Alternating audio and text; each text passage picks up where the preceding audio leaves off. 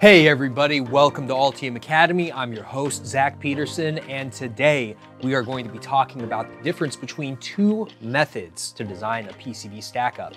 One of these relies on your manufacturer, and it is called controlled impedance design, and the other is called controlled dielectric design, also sometimes known as controlled stackup design. Now, oftentimes when you see me talk about stackup design on this channel, you will see me pick dielectrics and layer thicknesses from specific products that are available on the market or from distributors. The alternative method doesn't involve doing that, and that is actually what is known as controlled impedance design. So I'm going to break down the methodology involved in both approaches to stackup design, and we're going to look at an example inside of Altium Designer. Make sure to open up your copy of Altium Designer and follow along.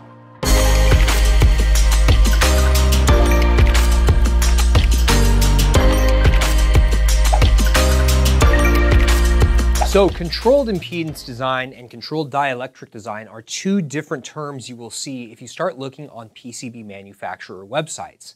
These are sometimes confused or conflated with each other when you start looking at just the designer side of things. So I've seen some designers use controlled impedance and controlled dielectric interchangeably, and if you look on some other websites, you will actually see the two terms used interchangeably, or you will just see controlled impedance being used to refer also to controlled dielectric. What are the differences between these two approaches? Well, it's pretty simple. Now, in controlled dielectric, essentially what you as the designer are doing is you are specifying everything that has to go into the stackup. So when I say you're specifying everything that goes into the stackup, we of course want to specify the dielectric constant. So that's the first piece. This would of course be the dk value in the data sheet, as well as the df value.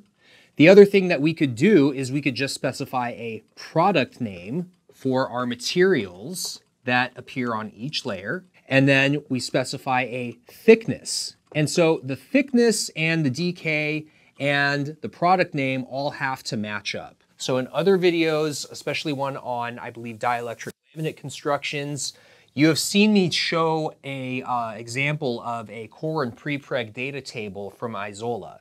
And I've shown other examples of these data sheets as well. And these sheets will give you the specific constructions that show a particular dk value and a particular thickness, and even things like the glass weave alongside the product name. So this tells your manufacturer exactly what you want to put into the stackup. Once you've gathered all of this information, then you would need to compile it into a table. Now, if you're using Altium or you're using some other tools, this can actually be found inside of the native design files. The problem is that manufacturers generally don't look at your native design files unless you're hiring them to do engineering work for you. So instead, you need to actually give them a stackup table if you want specific dielectrics in your stackup. So that stackup table is going to look something like this, where we basically have signal layer 1 and then dielectric, signal layer 2, dielectric, and so on and so forth. We might have a thickness. If it's, let's say, 1 ounce copper, this will be like 1.4 mil. Same thing here, we might have 1.4 mil. And then here you would put your outer layer dielectric thickness. So just as an example, let's say it's 4 mil. And then here you would want to then put, let's say, your dk value.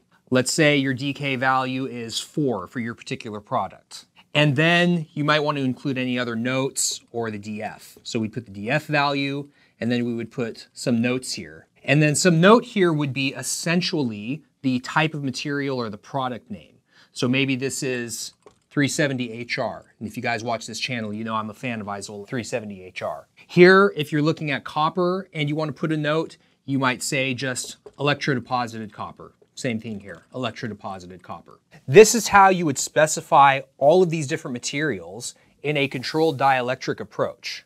So in a controlled dielectric approach, you pick the dielectric constant and the thickness, and you're matching that up to a product that is actually available on the market. Now, if you're taking the controlled dielectric approach to design a PCB that includes interfaces that need to have a specific impedance value, whose job is it to calculate the impedance, and specifically, whose job is it to calculate the trace width that corresponds to that impedance? It's your job as a designer to figure that out. So if you specify all of this data for your manufacturer when you're sending in your order, it is generally assumed that you, as the designer, have figured out what the width of your traces needs to be in order to hit all of your different impedance targets. This also means that it's your job to simulate it, and when you get back a test board or when you get back a prototype, if you have the measurement capability, it's also going to be your job to measure it. So the verification responsibility falls on you if you're going to be using specific products to then build your stack up and you're requiring your fabricator to use those. Now, sometimes your fabricator will stock alternatives that are functionally equivalent to whatever you specify. So make sure that they supply that to you, and of course, they require your approval before they actually make those substitutions. Now, because you have taken the steps to calculate the trace widths that you need that are going to work for your interfaces in this example board, then technically what you could do is you could have multiple impedance profiles on a single layer, because you're going to be the one responsible for ensuring that those calculations are accurate, that they get tested and verified properly, and that they meet your specifications. So you could have, let's say, a 50 ohm single-ended, you could have a 100 ohm differential, you could have a 90 ohm differential, all on the same layer if you wanted to. So you could have all three of these on layer 1 if that's how you choose to engineer the board.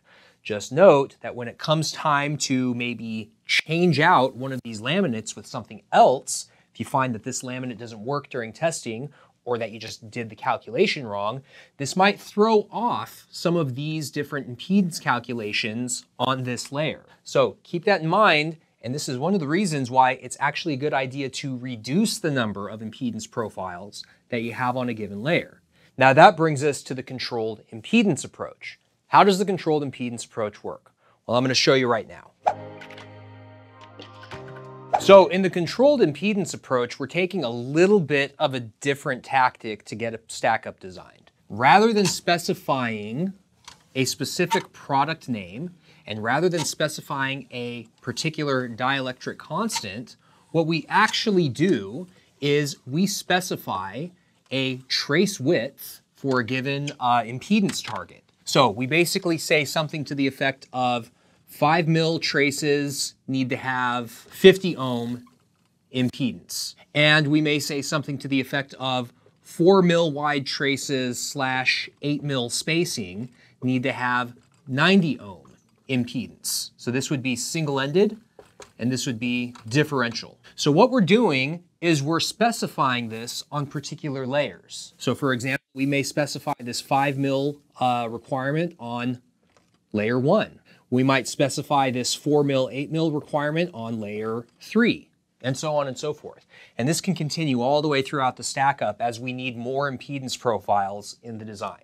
So when you're actually delivering something to your fabrication house, what you're not doing is you're not specifying a DK value, you're not specifying a thickness, and you're not even specifying a product name. Instead, you are actually specifying these impedance profiles that you want to hit on each layer.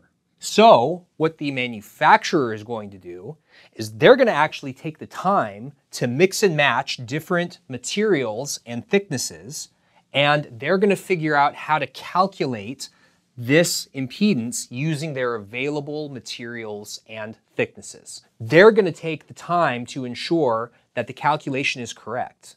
Then what they're going to do is they will prepare a test coupon from those materials, and they will verify their calculation from a test coupon. So they'll actually fabricate a test coupon with these different impedance profiles that you specified using the dielectric constant and the thickness that they calculated. They'll then measure it, generally using a time domain reflectometry measurement, to ensure that it has the correct impedance.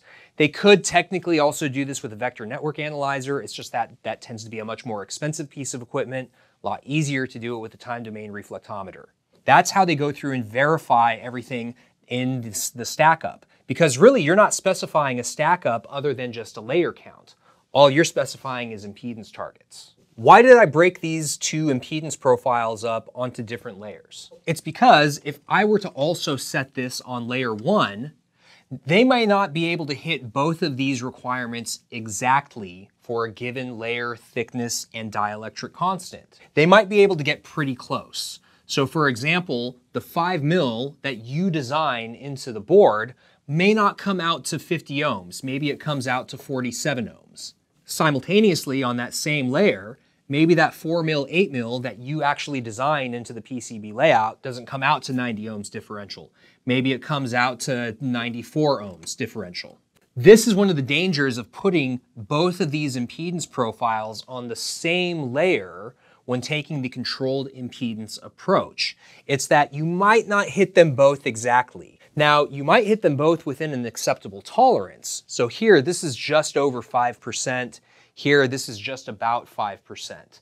Now, if you can tolerate about 5% impedance, then these are going to be okay. If you can tolerate 10% impedance deviation, then these are definitely okay. So whether or not you should do this really depends on the level of deviation from impedance that you can expect to see when they do this calculation, and then what you can accept in the final result.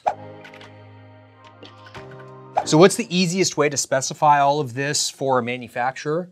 Well, one easy way to do it is to use your fabrication drawing, or you can send them a stack-up table with the specific impedance profiles written into it. So both approaches are acceptable.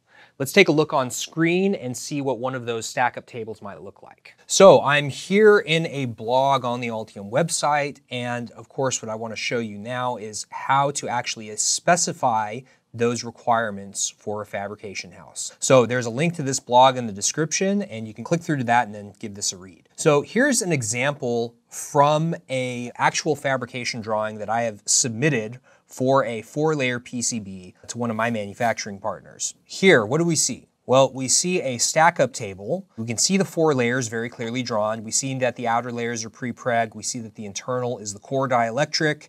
And then we have some layer names here that correspond to our Gerber file designations. We also see that we have a through-hole via. So all of the stuff that we need to specify the type of a stack-up that we're building is included here. But the one thing that is not included here is the layer thicknesses and then the corresponding dielectric constant. But you can see down here, we have a note, 50 ohm impedance required for 5 mil wide traces on layers 1 and 4. This is what tells your fabrication house the target that they need to hit for this stack up, and then they can go and mix and match various materials to then hit that particular impedance target. What they're probably going to come back with on this type of stack up is pretty simple. It's going to be around a DK of 4 with an outer layer thickness of about 2.5. They might use something different depending on what they have available. And then what they're going to do is they're going to make up the rest of the dielectric thickness using the core layer. So the other thing that you would want to specify here is, of course, the total board thickness. That's how they're going to then figure out what the core layer thickness is going to be. Now, if I just scroll down here, the other thing that I can do is I can create an impedance table. So this is an example impedance table that you see here that kind of looks like what I drew on the whiteboard. So here, this impedance table just lists specific impedance targets on my different layers in the PCB. This is what they're going to use for verification when they design your stack up. Both of these images, the stack up image and then the impedance table, those can be created inside of Draftsman. So if you're an Altium user, you've got access to the Draftsman tool. Go check out the Draftsman tool because it really nicely automates creation of all of these different features in your fabrication drawing. The last thing that you can do, and for higher volume or higher value builds, this is definitely something you should do, is you can include it in a statement of work. So when you are doing a commercial project, it is always good to develop a statement of work or a scope of work, an SOW. Then they are going to refer to that whenever they have a question as far as what they need to be doing in the build. Thanks for watching, everybody. This video should give you all the information that you need to take either the controlled dielectric approach or the controlled impedance approach to designing your PCB stack up. If you have any comments or questions, of course, leave these in the comments section. We'd love getting your comments and questions, and make sure to subscribe to the channel. And last but not least, definitely on this, Don't forget to call your fabricator, folks.